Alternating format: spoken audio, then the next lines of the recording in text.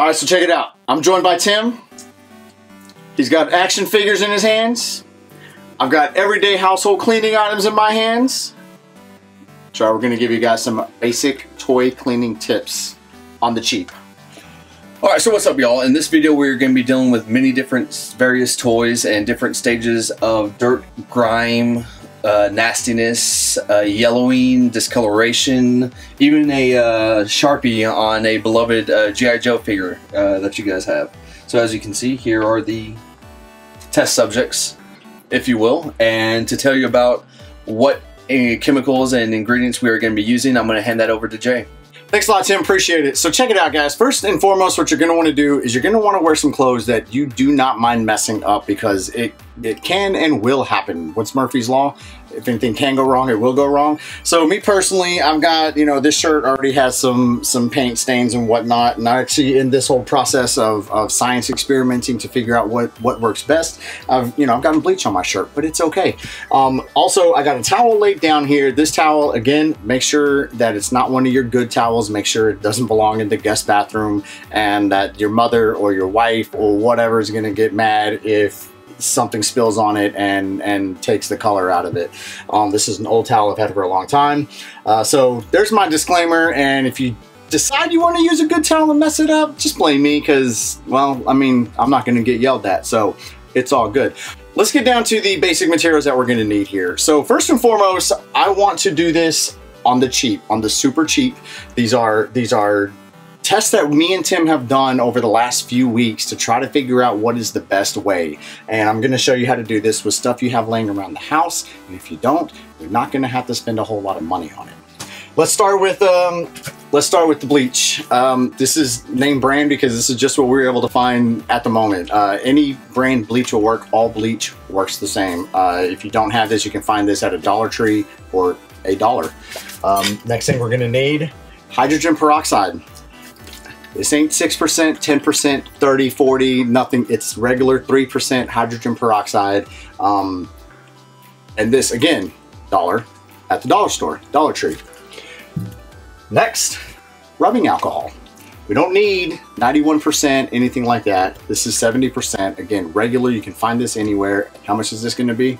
What do you think it's going to be, Tim? $1. $1 at the Dollar Tree if you don't have one, right? We're going to need mason jar. Now this already has some peroxide in it, and we'll get to why in just a little bit, but if you guys have seen de-yellowing videos, you already know why. This can be bought for actually like around $1 at a Dollar Tree, actually. So that's $1. If you don't have one of those, this is a pickle jar. It'll work the exact same way. This used to have pickles in it. I finished the pickles, I soaked it in some warm water, the label came right off, and I cleaned it up real nice. And we're going to need a bowl right here. This is probably the last thing we're going to need. Maybe a toothbrush that you don't mind getting messed up or something. Maybe. We're not going to need it with the methods that we have and that we have tested over the last couple weeks. But just in case, you know, those cracks and whatever, you want to get down deep and get that last little bit of grime out, a toothbrush isn't a horrible idea. So I guess let's just jump right into the cleaning process, shall we? Okay guys, so as you can see, we got some paint transfer here. A lot of times when toys get thrown into a toy box altogether, you're going to get some paint rubbing off from one toy to another, and that's a prime example of what we have here. Also, you know, sometimes people write their initials on their figures. That is a thing that happens. A very easy way to get this off is a paper towel and some rubbing alcohol, literally. Again, this is just 70% rubbing alcohol, basic. It's nothing fancy. It's not the 91, which 91 does burn a little bit longer. So there's that. There we go. Just a little bit of elbow grease, a little bit of rubbing alcohol. And that should come right out. This is going to be extremely easy on your figures, on the paint, on the finish. A lot of these figures have a clear coat over them. And as you can see, I mean, he's trying to work around the camera right now, but I do believe that paint transfer came off pretty easy. What do you think? Yeah. Yeah, look good? Yeah, I like it. Excellent. Again, this is 70% alcohol, nothing fancy. You know, something you find for $1 at the Dollar Tree, and it's not harsh at all on your figures, the finish, or the actual paint. All right, now guys, we're gonna show you, again, this is rubbing alcohol. We're gonna show you how it works on marker, if someone wrote their initials on their figures. You're gonna have to scrub a little bit to get that stuff to come off. As you guys can see already, that is a huge improvement. We are not done. We're gonna keep scrubbing this. Let's do this. Let's just do this right here on camera and show everyone that it actually works and we didn't get off camera and clean it up another way. Which I'm sure there's other ways to do it. I'm sure the comments are gonna light up with, oh, use magic eraser and whatnot on the ink, on the marker. And that should work. Honestly, the magic eraser on that, it will not work on other things when it comes to cleaning toys. So we've got, this is actually my only Dress Blues Gung Ho. It is my favorite G.I. Joe figure. And just what you guys saw here, it will take a little bit of elbow grease. That looks pretty clean. I gotta be honest, you know, maybe a little more scrubbing. You might see some faint right there, but that came off pretty good. And again, y'all, the rubbing alcohol is not harsh at all on your toys. I'm saying that for a reason. And we'll get to that reason a little bit later on in this video, but you know, a little rubbing, little elbow grease, and basically do it till you're satisfied. And I'm happy with that, at least for the video. So let's move on to the next cleaning method, shall we? All right, guys, so my cleaning method, my cheap cleaning method that I have found, to me, this works the absolute best, and I'll tell you why. First of all, we're gonna use some bleach and water, if you want. I have some bleach left in that one, so we're gonna finish that off. Bleach is bleach. Clorox is a little bit more yellow. You can dilute this just a bit if you want. We're going to, because I found in my experimentation that it doesn't matter if it's 100% bleach, if it's 50-50, 75-25, it doesn't matter. It seems to all work the same. So if you're trying not to use all the bleach and have mama whoop your ass, maybe dilute it so you don't use it all. But this is a really great cleaning method. I've been doing this for a few weeks now, and I'm not going to change it. Again, this is something I've tested so you don't have to, but this is one of the best ways I've found to clean figures. We got a bunch of muscle figures. We're going to drop them in. We're going to drop these in. We're going to leave them a few hours. Honestly, might even leave these in overnight, truthfully. Let's get some of the dirtier figures here, and I'll show you guys how to keep these submerged. And again, this is doing this on the cheap, doing this with stuff that you have sitting around the house, stuff that, I take a fork, get underneath there, Mahoney. There we go. I'm probably gonna have to move him because I'm about to drop. Look how dirty this guy is. This is gonna be probably one of the best ones to show you the difference in what the bleach can do. And again, this is safe for your figures. This is not harsh on your figures at all. You just gotta submerge him a little bit. Maybe we'll add a little bit more water so we can get that level up just a tad more.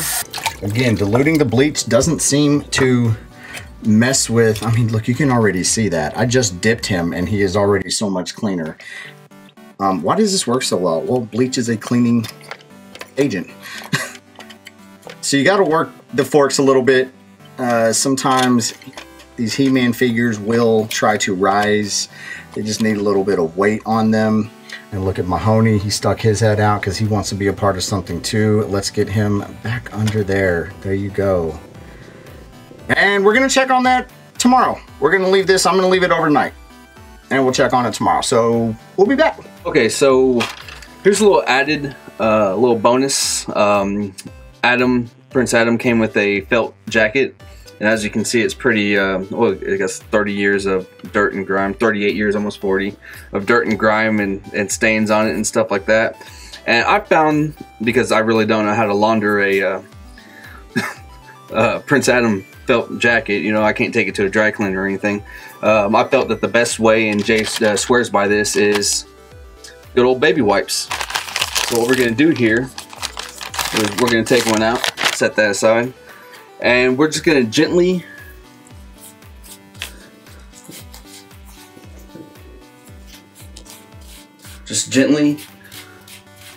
wipe. Gently wipe.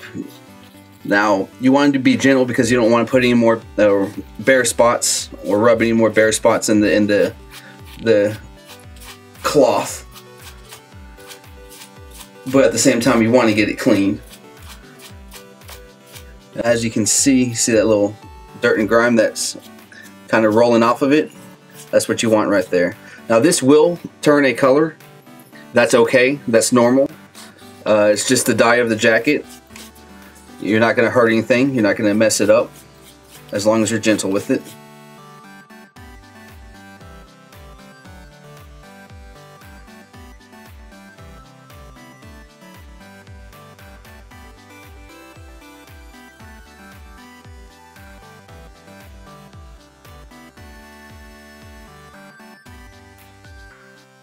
Now with the inside, you can scrub a little bit more vigorously. Like that word. Surprised I knew it. Knew it? You messed that up. Yeah. Whatever. Just because you don't have to worry about rubbing the felt off, you know. Just to get those many years of armpit sweat. Armpit sweat, yeah, because you ain't a He-Man unless you sweat, you know? He's over there fighting Skeletor and Beastman and Skunkor, Merman, Mossman. And he don't have no lady to do his laundry, so. And always make sure you flip your baby wipe. Always make sure you flip your baby wipe. That's going to give a good coverage with it.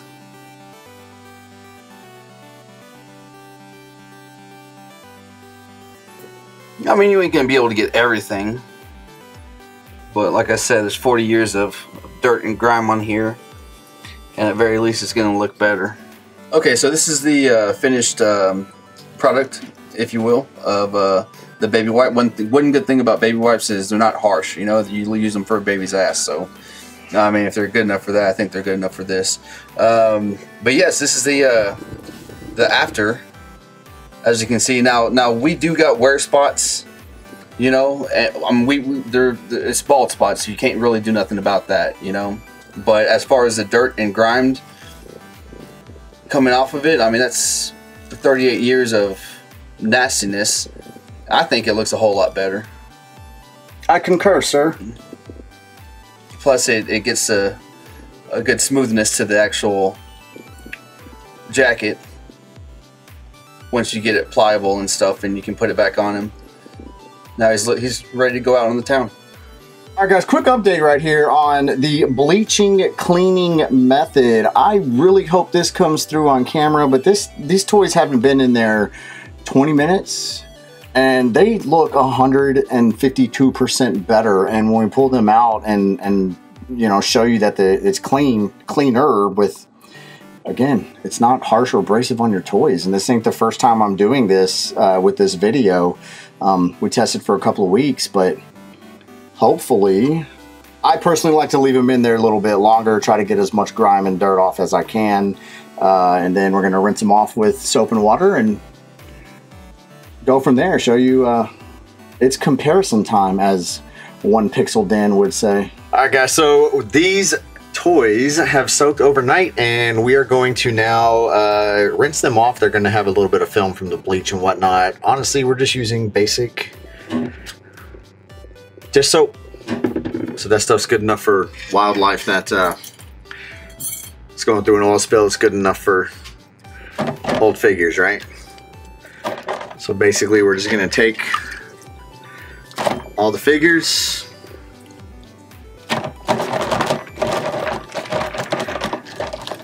clean them off real nice like.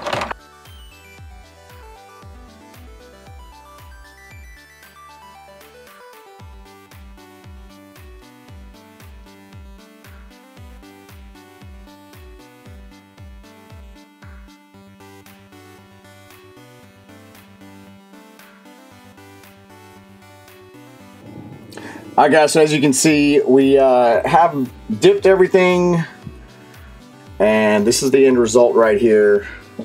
Again, this is my method. You can try it or not. That is completely up to you. I personally like the bleach method. No scrubbing, no nothing like that. You can especially see here with the Prince Adam, he is so much cleaner than what he was. Now we do have, you know, this crotch rot right here. If I'm being honest, I don't know how to get rid of that. There's no surefire, true way to get rid of that. Some people will say use nail polish remover. I recommend against that. Do not use nail polish remover because it's going to take off the sheen and the shine from your toy and to make it dull. Look at the crash test dummy. He's pretty clean now. Yeah, he is. So if anybody has suggestions on that, and you know, we've taken some legs here and soaked them in several different ways and several different things, and they just will not come clean. This one actually, I think this is the one we've been scrubbing on with nail polish remover, with or without acetone. We've tried peroxide, we've tried bleach, we've tried soap and water. I don't know. Sometimes bleaching a figure will get this out. If it's not bad. If it's not extreme. This is pretty extreme. So there's a suggestion on that. Please let us know, guys. Alright guys, so check it out. The last process right here, we're going to de-yellow these figures that we have. I guess generic term is called retro brighting, and this is where the peroxide is going to come in, and we literally use 3% regular peroxide stuff. You know, you get a cut, you're going to put that stuff on there to help clean it up and whatnot. I think that there's something to be said about the level of your sun. So guys, this method, we're not doing anything new, not doing anything unique here. I have seen videos. Toy Polloy, ain't that the dude's name? Yes, sir. He does a video with de-yellowing or retro brighting, and he even says, you know, the sun out there in the UK where he's from, it's not, you know, too strong. There's always clouds covering it. I really do think that there's something to be said about the kind of sun that you get. Here in Texas, we had a lot of heat. The sun, like, it loves to come out, especially this time of year. It's going to be nice and bright. So I have done this with a couple of toys already, and it turned out great with just the regular 3%. I actually was going to try to do synthetic light, UV, if you want to come over here and look. I don't think this was strong enough because it didn't do anything. It's going to wash it out, so come back over this way. So now I'm just kind of using this to light up our little setup that we got going here, and it's actually done the lighting for all of this video. So if the lighting sucks, it's because of that. Anyhow, I was going to try to do, I just don't think it's powerful enough to do what I wanted it to do indoors. I was going to try to test something indoors, but that's a $40 light, and I'm just not spending more than that. So the process is simple. We got some G.I. Joes, some Star Wars figures. We're going to do Prince Adam. We're going to get him whiter, actually, than that. We've got a couple of muscle figures here. We have some yelling going on the bottom. But again, we didn't invent this process. And this is where the alcohol, or the peroxide comes in. Okay, so literally, guys, you're just going to take your figures. You're going to dunk them. We're going to put everything in there that we can. You know what? I can get this guy in here, and maybe I had another one. Oh, he's got some yellowing on him as well. We're gonna see if we can't get him cleaned up just a little bit more. He's gonna fit. Actually, everyone's gonna fit real nice and tight like a tiger, just like that. We're gonna put the lid on.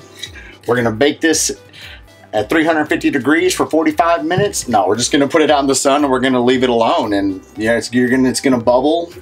Again, guys, I didn't invent this method, but this is a method we use with 3% alcohol. Some people try to say 6, 10, do the Salon 40, this and that. It works with just your basic, and that's the point, is cleaning this stuff cheap.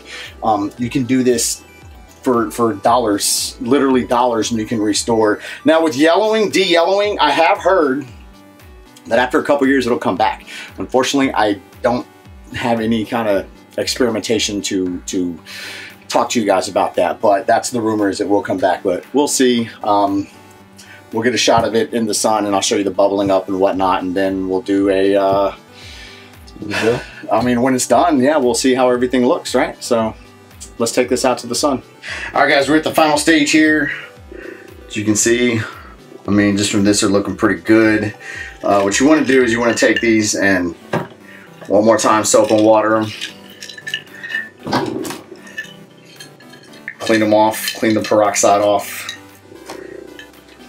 So let's do that. And then take a look at the final results, shall we? Oops.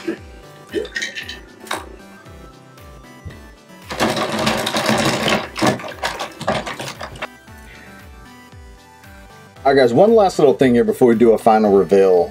The G.I. Joe characters, the snow jobs, I've had issue with them getting white, and I've actually done them twice with the peroxide and sunlight method. So I decided to take this one apart, and as you can see, he's yellowed. I mean, he's lighter than he was, if you can tell, but he's yellowed all the way through. So I'm going to dip him just one more time, see if maybe we can attack the problem from both sides. But stay tuned for the final reveal, guys. Alright, real quick while we're showing the results right here, quick shout out to Retro Madness in Arlington, Texas for providing me with some yellowed figures. As you can see, we got these things pretty clean. The snow job, the G.I. Joe there, he's a little bit yellow still, but as I have learned, not all plastics are created equal. Thank you guys very much, really appreciate it. These are just my methods. They're not fail-proof. Put your methods down below. My methods work for me. Maybe they'll work for you, maybe they won't. Definitely want to hear how you guys clean your toys. So really appreciate you guys watching. Again, thank you, Retro Madness, and I'll see y'all soon.